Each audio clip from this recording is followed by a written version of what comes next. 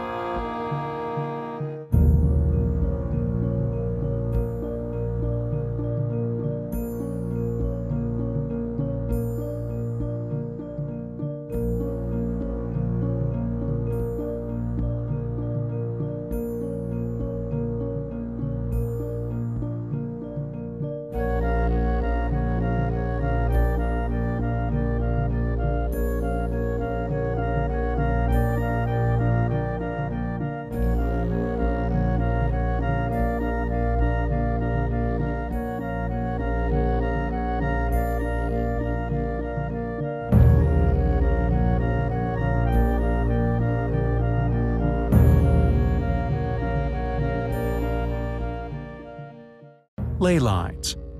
A curious, rather quaint subculture found deep within old-school archaeologist fields. Like that of the crop circle, they are looked upon with an air of cynicism.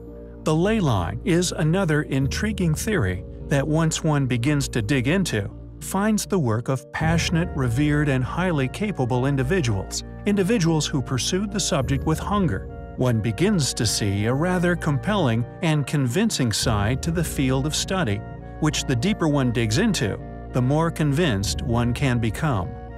The Earth Mysteries movement. Much of modern culture is aware of the rebellious nature during the 60s. People rebelled in many ways, and the music became legendary. However, what many people may not be aware of is that there is also a rebellion within academic archaeology. John Mitchell was one particular individual who played a major role in promoting a belief in ley lines.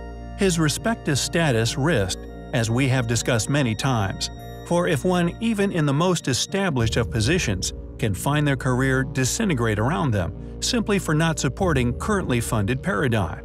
Yet regardless, John helped to professionalize the discipline. His acceptance, but more importantly, his valiant public exposure of his opinion, made the subject a movement, no longer a cynical pseudo-vocation. The transcendence of theory to reality for ley lines meant that it was no longer an amateur-dominated field of research. As one would imagine, these so-called ley lines, upon exploration, began to suggest that not only were they indeed real, but an ancient, advanced, lost, or possibly hidden civilization not only built along them, but that evidence began to mount that, by doing so, energy fields not yet fully understood in the modern world were somehow being harvested or utilized by these ancient structures. Inevitably, this deepening of controversial conclusions made by many capable archaeologists, they inevitably began to be battled against by mainstream institutions. It was in the latter decade that advocates of energy fields and their significance within an extremely ancient culture, who somehow knew of these complex grid systems, was ultimately the rub, as with the pyramids. It is the advanced nature of ancient ruins, later realized, which sentences said site to dismissal, conspiracy, and ignorance by funded institutions. Thus, anyone who had researched and subsequently become convinced of ley lines began to be labeled as members of the counterculture, where, in the words of the archaeologist Matthew Johnson, quote, "they were attributed with sacred significance or mystical power." Ruggles noted, "In this period, ley lines came to be conceived as lines of power, the paths of some form of spiritual force or energy, accessible to our ancient ancestors, but now lost to narrow-minded 20th century scientific thought." End quote. It seems like the many other relics of an antiquity, which displayed extraordinary abilities and knowledge, must be brushed under the rug, regardless of the fact that anyone with even the smallest faculty of logic within their cranium can clearly see that there is a mountain of not only compelling evidence to suggest their existence, but that there is an equally large amount of information, due to restriction in many forms, yet to be understood. Ley lines have been subsequently characterized as a form of pseudoscience. Within the Skeptics Dictionary, Robert Todd Carroll noted that none of the claims about magnetic forces underpinning putative ley lines have been scientifically verified. Williamson and Bellamy characterize ley lines as, quote, "one of the biggest red herrings in the history of popular thought." One criticism of Watkins' theory stated that given the high density of historic and prehistoric sites in Britain and other parts of Europe, finding straight lines that connect sites is trivial and ascribable to coincidence. Johnson stated that, quote, "ley lines do not exist." He cited Williamson and Bellamy's work in demonstrating this, noting that their research showed how the density of archaeological sites in the British landscape is so great that a line drawn through virtually anywhere will clip a number of sites. In 2004, John Bruno Hare wrote, quote, "Watkins never attributed any supernatural significance to leys. He believed that they were simply pathways that had been used for trade or ceremonial purposes, very ancient in origin, possibly dating back to the Neolithic, certainly pre-Roman. His obsession with lays was a natural outgrowth of his interest in landscape photography and love of the British countryside. He was an intensely rational person with an active intellect, and I think he would be a bit disappointed with some of the fringe aspects of ley lines today." End quote. As one can see, there are many passionate dismissals of the existence of ley lines, and as our regular viewers will know, whenever we see such passionate denials, such encouragements to not even touch upon said research of a subject one can quickly prove to be possibly real, well, we find such highly compelling.